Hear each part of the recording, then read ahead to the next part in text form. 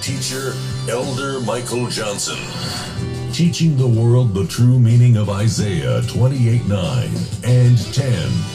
So, have your Bible, notepad, and pencil ready as he goes through today's study.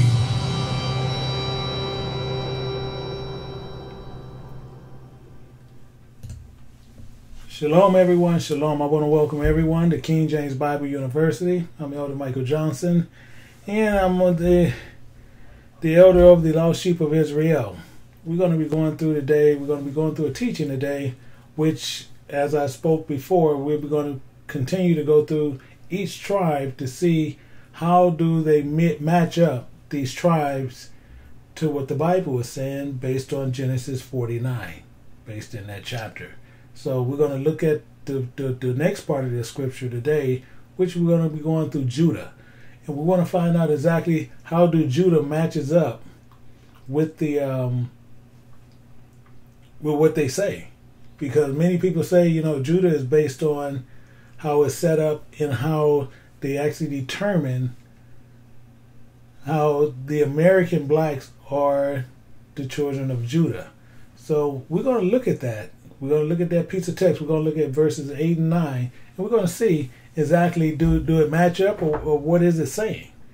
Because Jacob, who is Israel, is making a statement to Judah to where we need to understand what it's saying. So if we find out what he's saying, we can find out what he means. So we're going to look at those scriptures. We're going to look at some pieces in there. We're going to find out exactly what it's saying. So we have the ones who is actually over in the UK, where you actually seeing the part, which we can turn it over to which I'm gonna move it over a little bit to where you can see what we're doing on the screen here, because the ones who's over on the live stream can actually see it. So let me set this up, and we're gonna go right through it, and we're gonna see exactly what is going on. So now we should be able to see everything what is happening. Now, we're looking here, and we're going to look at the first one, which is Judah 49 and 8, which we're going to see in verse 8. It says, Judah, thou art thy whom thy brethren shall praise, thy hand shall be on the neck of thy enemies, thy father's children shall bow down before thee. Now, we need to understand what this is meaning. Because Judah, it means, it's meaning that he was going to rule over his brothers, the following tribes, but no other nations. Basically what it's saying here, and there for your enemies, which will bring the second part of the enemies. So we need to understand what this is saying, because it's saying the brother's going to praise him, his brothers, and then his hand's going to be on the neck of his enemies. Thy father's children should bow before him. So these three things we need to look deeper in what it's saying here, because we need to understand exactly what the scripture is actually stating to where we can get what it's talking about. But we're going to find out, is this the tribe that is speaking of, like within or Judah is the ones or the American blacks. Now, one, we do know that the Israelites are the blacks that over in America, and we have them in other places, but they had depicted them in different places. So we want to find out what part of Israel is here and how it's depicting us. This is what we're finding out. And we're going to find out part of this, which is talking about, which in Judah it says, David spake unto the Lord the words of this song, the day that the Lord had delivered him out of the hand of the enemies, out of the hands of Saul. So we know here, when you look up here, you see where he's talking about his neck going to be on thy enemies. Now we know one of the enemies was Saul. So it's saying, remember when Saul was seeking to kill David, who became his enemy. Now this is one of the parts here we have to remember. When we continue to go down, we're going to look at 2 Samuel 22 and 4. 2 Samuel 22 and 4. And we can see where it says, I will call upon the Lord who is worthy to be praised. So we see in David is completely dependent upon the Lord for this. So he says, so shall I be saved from my enemies. So we see that David is completely relying upon the Lord for this. So when you look at this, you will see that if you continue, many times David had opportunities to kill Saul. Many times, because Saul was asleep, many times he could have came up and he could have actually destroyed Saul, but he didn't. His total dependence was upon the Lord. And now we're going to go down to a little bit more. We're going to pull a little bit more information in 2 Samuel 22:7. And it says, in my distress, I will call upon the Lord and cry to my God. He did hear my voice out of his temple, and my cry did enter into his ears. Now we know that David, the Most High, he heard God and he heard his voice. So the Most High temple, David is actually speaking of his body, because if you go and you look at what Paul speaks, it tells you right there that the temple is your body. And this is what David is actually saying here when you're sitting there talking about when he cried out to the Lord, and then out of the Lord, out of his temple. He's talking about his body. This is what he's talking about. So we have to understand what David is talking about all the time. But we pull in this to get the foundation to where we can go into exactly what this meaning is. Now down at 2 Samuel 22:18, it says, he has delivered me from my strong enemy and from them that hate me, for they were too strong for me. Now David telling you clearly that the Lord will deliver him from his enemies that hate him. David also states that they was too strong for him. But we're going to find out why his father Israel said the way he said it. Because when you're looking at here, he was saying they was too strong for him. You got to remember, David was a young man when he took over. He was only about 30 years old. So when he's sitting there talking about that he was delivered, we have to understand that David was a young man, and he had enemies that hated him, even started with Saul. Now, here's this verse going to explain exactly what it's actually saying altogether. 2 Samuel 22:36, we're going to go down to 39. It says, thou hast also given me the shield of thy salvation, and thy gentleness have made me great. Thou hast enlarged my steps under me, so that my feet did not slip. And then he said, I have pursued my enemy. So it's letting you know David he stood up and he fought. This is what it's letting you know. And he said, and destroyed them. So he has stood up and he fought his enemies and he has destroyed them. And it says, and turn not again until I have consumed them. And I have consumed them and wounded them, that they could not arise. Yea, they are fallen under my feet. Exactly what he was saying, what his father prophesied to him. This is what this verse was talking about, and this was David was talking about here. David actually letting you know he was destroying his enemies. 2 Samuel 40:41. This is the main one here. It says, for thou have girded me with the strength to battle. So we know now he had to fight. Them that roused up against me hast thou subdued under me.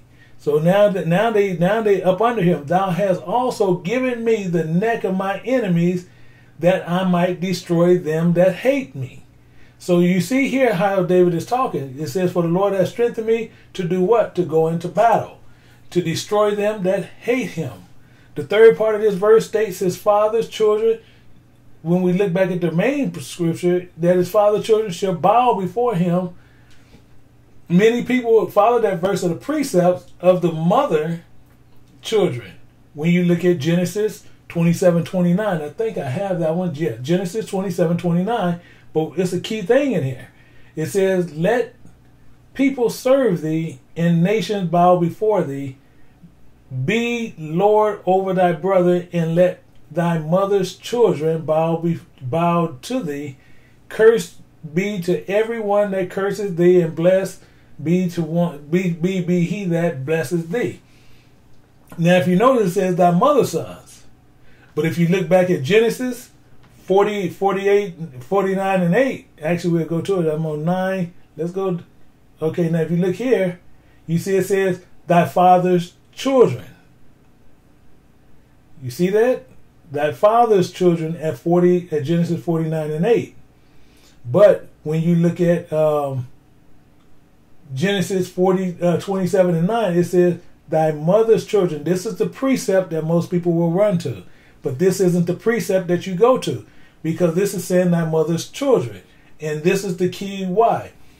If it's not stating thy mother's children, but thy father, notice how you look back at Genesis. When we went back to Genesis 40, 49, and 8, Jacob said, thy father's children, referring to himself. Thy father's children shall bow before thee. That's why he said that. Why he said it? Because they was mostly born of different wives. This is why that happened. This is why he said thy father's children. He didn't say thy mother's children. This is why he couldn't say that. Because if he would have said that, then he only would have been bowing to, the only one would have been bowing to him is the one that included Judah and his brothers that was born of the same mother as himself. Which that would have been only talking about the one that came from Rachel. This is why the problem with Genesis 27 and 29 do not match the precept that a lot of people like to use. Because you have to remember, this is saying thy mother's sons shall bow before thee. But Jacob clears it and lets you know thy father's children. That's referring to the entire tribe, the entire 12 tribes. That's what this is saying right here, which is making that verse completely clear. But now we're going to go down and we're going to look at the next part, which is Genesis 49 and 9, to where this is the main part, which this is where the big issue is. It says, Judah is a lion whipped. From the prey, my son, thou art gone up. He stooped down, he crouched as a lion, and as an old lion, who shall rouse him up? Now, we're going to take a closer look at this verse, because many people have taught this verse, and many taught this verse in a different way. But we're going to look at this verse, and we're going to see what this is saying here, because it's saying Judah is a lion whipped. Whip. What do this saying? Whip mean a cub, not beaten. This is the problem. But we're going to break this down because it's saying Judah is a lion whipped. Lions whipped. And we're going to find out exactly what that is. We're going to break it down. We're going to look at Ezekiel. And we're going to go to Ezekiel 19. We're going to break some of this down. Then we're going to go down into it because we're going to find out that whip do not mean beaten. That he got beat up. That's not what this is saying. It's saying a lion whipped as in a cub. That's all it's saying. We're going to find this out. Now we're going to look at Ezekiel 19. We're going to go to 2 and 3. It says, and say, what is thy mother? A lioness. She lie down among lions. She lie down among lions. She nourished her whips. You see that? Among young lions. So she nourished her whips among young lions. And, verse 3, and she brought up one of her whips. It became a young lion. So the only way you can become a young lion is coming from a cub lion. And it says, and it learned to catch the prey and devour men. So you see this verse is not talking about actual animals, it's talking about men. See, because it's saying after that it devoured men. But the key verse in there we're looking at is the whips. So it says right here, she nourished her whips among young lions. That's what we have to notice. She nourished her cubs among young lions. If you notice, it doesn't say it don't say cubs or babies, but it's letting you know her whips among young lions. So it's saying the same thing. Her cubs among young lions. That's all this is saying. Now you're looking at the second part. And she brought up one of her cubs. It became a young lion. You see that? And she brought up one of her whips, it became a young lion. This is what's been going on the entire time. So long as we sit and we understand the scriptures, to once we had to break it down sometime into little bites to where we can really get a hold onto it. Because as she brought her one of her cubs, and she brought her one of her cubs to do what? She had to teach it. She had to teach it to do something, and that's this part right here. And it learned to catch the prey. And what it's talking about, it learned to destroy his enemies. This is all this is saying. This whip was a young lion who learned to devour his prey. He learned to destroy his prey. That's what this is saying here. Let's keep moving down because we have some more. We're gonna go into Numbers and watch how this part, because we're looking at some of this part that's in here. And it says he crouched, he lay down as a lion, and a great lion who should stir him up. Blessed be he that blessed thee, and cursed he that curses thee. Now we're going to look right back, and if you go to your Bible, and if you go to Genesis 49:9, we're going to look at some of that and watch how this actually looks. And when you really look at it in its fullness, 49:9, and you're going to see a lot of this. See, as I said, Judah is a lion's whip in his prey, and from the prey, which we see in here. But then it also tells you even more. He stooped down. He's crouched as a lion. And then right here in Numbers, it's clearing it, making it he's crouched and lay down as a lion. But what is it talking about? A prey to destroy men, his enemies. He will kneel crouched like a lion. It is his nature as a lion, even having secured his prey. And what he do? He kneel down and crouches. This is what it's talking about with David, who is what? Securing his prey, did not flee from the sight out of the fear of counterattack. So this is what he does. He will clamp down on them. And this is an actual symbol. This is the prey which he will do. Once he clamps down on them, he is crouched down on them, on his prey. This is the part that you'll look at. And he will not let them go until he have devoured them. This is what it's talking about. Numbers 23 and 24.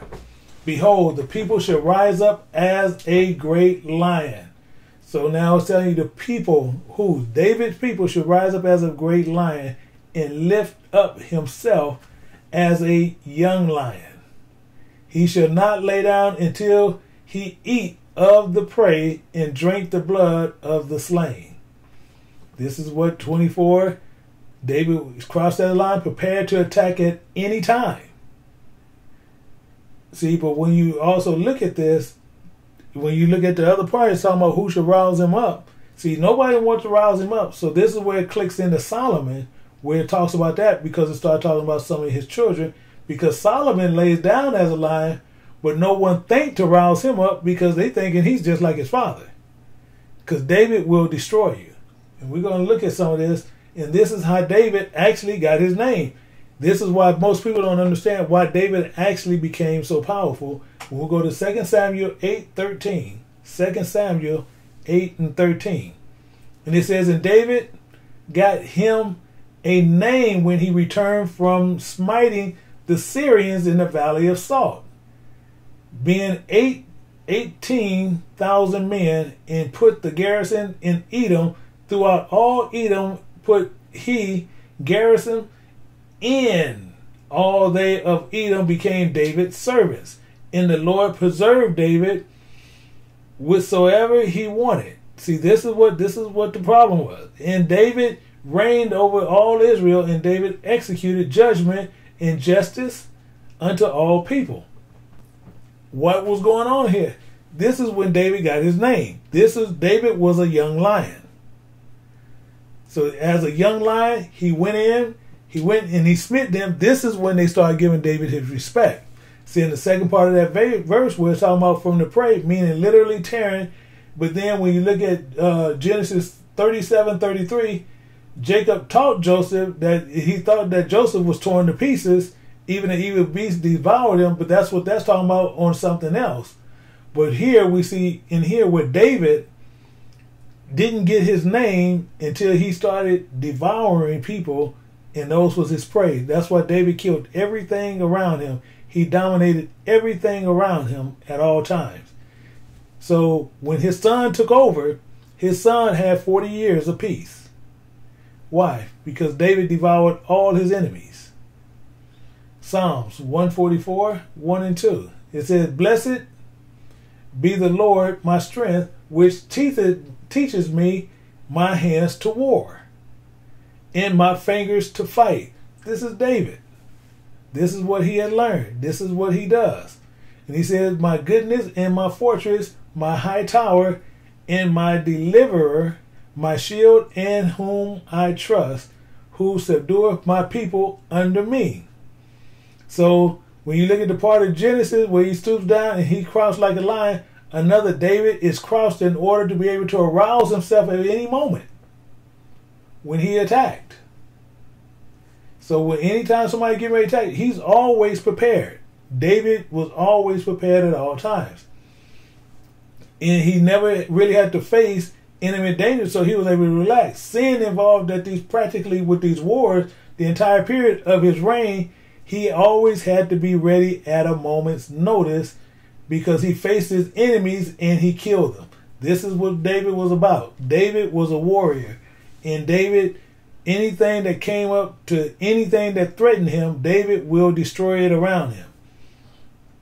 And his main thing was always to where they looked at, he was almost like fighting for survival, but David secured his throne with a strong hand. Numbers 24 and 9, it says, right back, he crouched and he lie down as a lion, and a great lion, which he became, who shall stir him up?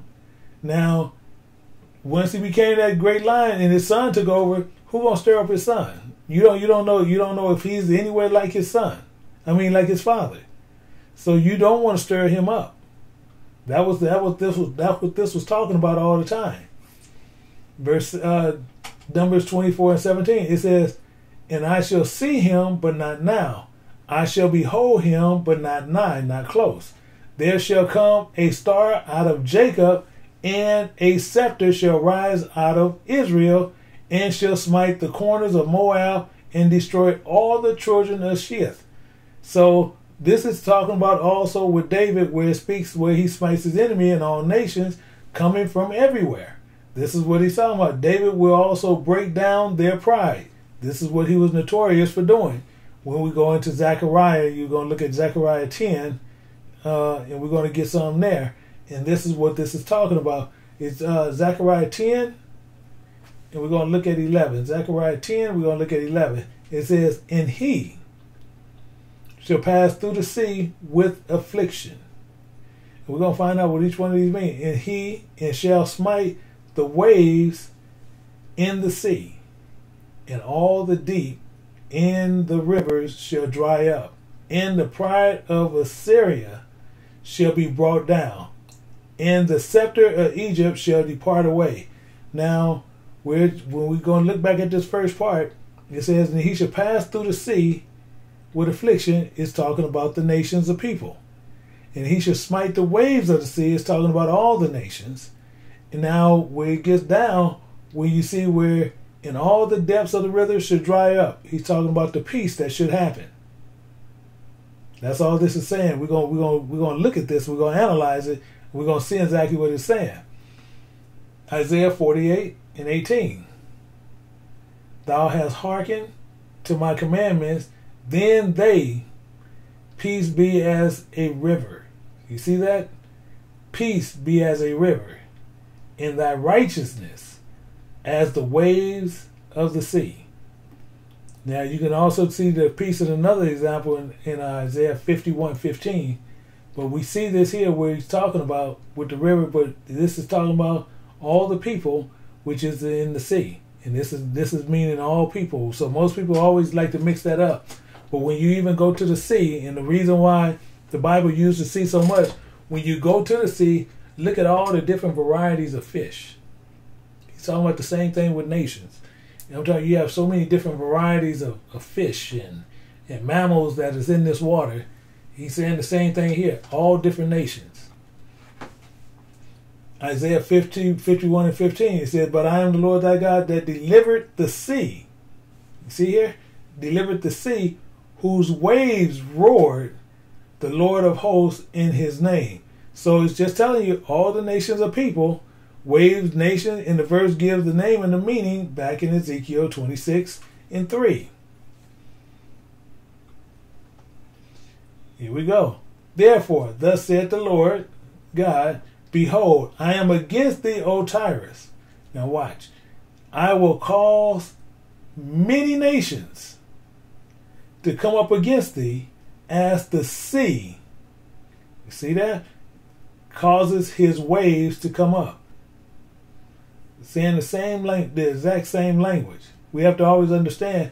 Many times he would mention trees, water, different things, and he's literally pertaining to people or nations, different ways. We have to always understand what the Most High is always portraying out. Ezekiel 21:27. I will turn I will overturn it, and it shall be no more until I come whose right it is, and I will give it him. So he would overturn. He's talking about kingdoms of power. And where we get that, we're going to see that in Haggai in 2:21. But watch how you see. So he's going to keep switching it out until he gets to the one. And we're going to look at Haggai 2:21. It says, speak to Zerubbabel, the governor of Judah, saying, I will shake the heavens and the earth. I will overthrow the thrones of kingdoms, and I will destroy the strength of the kingdoms and the heathens, and I will overthrow the chariots and those that ride in them, and the horses and their riders shall come down, every one by the sword of his brother. In that day, saith the Lord of hosts, I will take, O Zerubbabel, my servant, the son of Shealtiel, saith the Lord, I will make thee a signet, for I have chosen thee, saith the Lord. Now, if you look at Zerubbabel, you can also look in Matthew 1 and 12, and you see where it says Zerubbabel. So you see that this same person is actually in the Most High and is also in Jesus' lineage. So they're not using the E and U, they're using O and O. So it's Zorobabel. Right now it's being spelled Zeru. And it has two B's. But it drops it down to one B when it gets into the New Testament. But it's talking about the same identical person. Now all that was to say what? This is what Genesis 49, 48, and 49 was speaking of. This was it speaking of. But most people want to still sit there and say, this is what it was talking about. Now we have a very rare photo here that I put here, which it's kind of hard to get a hold to, but I believe it might be out there, probably on the web. Knowing anything might be on the web. But this is a rare photo of a slave ship that's in the mid 1800s, which it has the picture of all the have Israelites that's on the ship. Now, why am I showing it this way? The reason why we want to see that Genesis is speaking of it based on in America. And how do we know in the images of the red picture you think that it's divided the people by tribes? Now we can see in here, if they divided the people on this is how they brought them, when you look in the boat on how they stack them in the boat, and you see them out here when they let them out to move around, I guess, exercise the slaves, you can see right there, they're not going to be divided, or no time that you ever see where they'll tell you they will divide these people by tribes. They never did. They would sit there and they would gather you all up together and you were sold together. So for them to sit there to say that they was a whipped nation, and who can rouse them, it was talking about a young cub. It was actually speaking of David. It was saying because what happened, he was going to be a young king. That is all this has been talking about the entire time. But people like to say that this is talking about something different, and it's not. This is talking about something completely different than what they're using. So we have to understand exactly what is happening all the time when we dealing with something as this nature. Because at no time did this happen to where they will separate, by tribes as slaves. All slaves, they just bunched them together. And all of them, they bunched together. Once they bumped them all together, they literally, they had to go through. And so you have some Judah, you have some Gad, you have some Benjamin, you have some Levi, you have some Simeon, you have some of everything that is here that is mixed together. And it makes no sense. So same as when you look right back at it. You can look right back at it. This is actually, and that is actually a real slave picture. And you can see right there where they do not have no problem putting everybody together. But we will sit there and we have made signs and saying, if you was here, you from the tribe of Judah, just because you from this location. How can you be from this location and saying you from the tribe of Judah? Makes no sense, because you all came over on a ship together. They didn't separate these ships. They didn't separate you by tribe. They put you all together, and you were sold all together. So you have some people that is mixed that are everywhere. So to say that chart is from the tribe of Judah, that what they're saying there, that's not true. You have some of you now. You do have some people from Judah here, but you have some of Gad here. You have some of Benjamin here. You have some of Ephraim. You have some of everybody here. And that just lets you know we was all mixed up. Because how we was mixed up? Because they did not take the time to separate you by tribe. And they was not going to separate you by tribe. Nowhere will you even find that in Scripture. Nowhere will you even find that in a history book.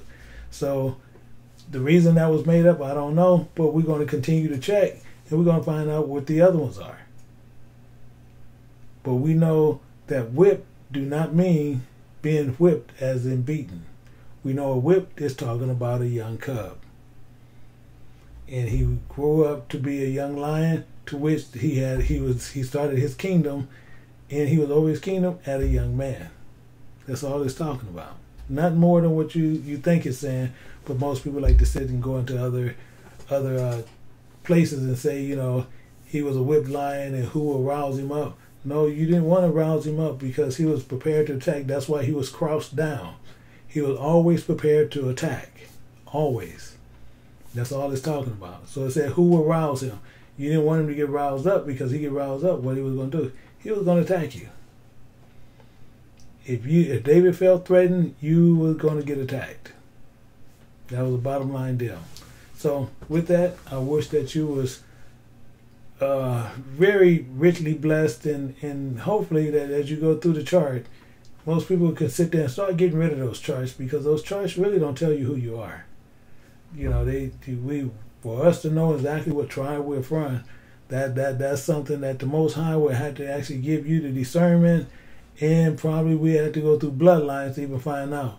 But we won't find that out until the other side, to where we'll be depicted, to where we're going to find out what gate we're going to be going through. So until then, that's something for the Most High to be doing, not for us to be doing, because we was all mixed up. That's why he said we will be as the sands of the sea. In no way possible right now we can figure out who exactly we are. We don't know if we're from the tribe of Judah, or from the tribe of Benjamin, or from the tribe of Levi, or Simeon, or any other one. We don't know what tribe we're actually from right now. All we know, we are some of the lost sheep of the house of Israel. So with that, I bid each and every person a shalom.